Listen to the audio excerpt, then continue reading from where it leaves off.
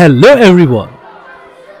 Welcome to Class 7 Mathematics videos for Chapter 1 Integers. In this video, we will learn numbers and the necessity of integers. We use numbers to count many things around us. A number is a mathematical value used to count, measure, represent the quantity, and make calculations.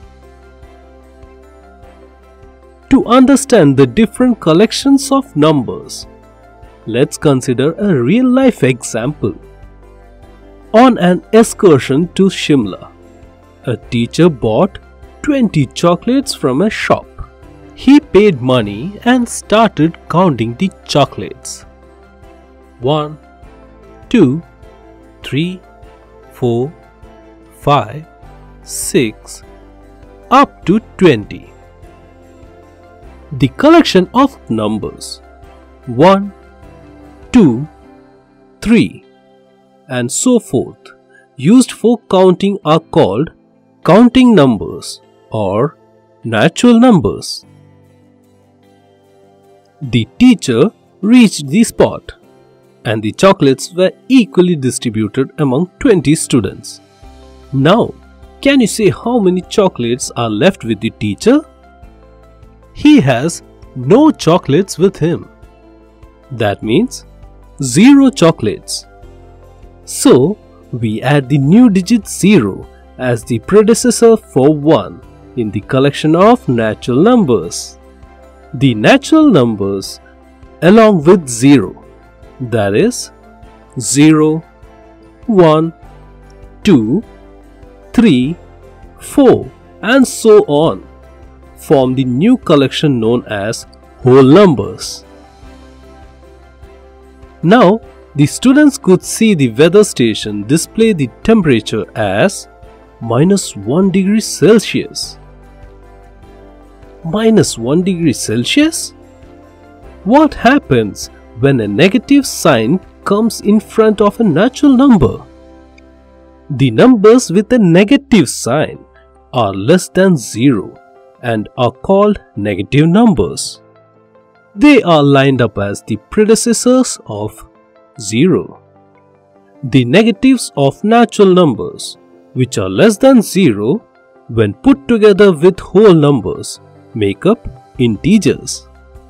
So, the collection of numbers from -infinity to -3, -2, -1, 0, 1, 2, 3 to infinity are called integers. Thus, integers are the collection of whole numbers and negative numbers. Now it's time to end today's sightseeing. Did you ever recognize the applications of integers? As you learned in this video, the representation of temperature is an example of the application of integers, as the temperature is always represented by a digit, either above or below 0.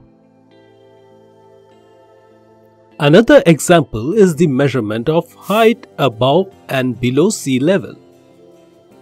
An aeroplane flying at 5,000 feet above sea level is represented by a positive digit. But for a submarine sailing under the sea, the measurement of height below sea level is represented by a negative digit.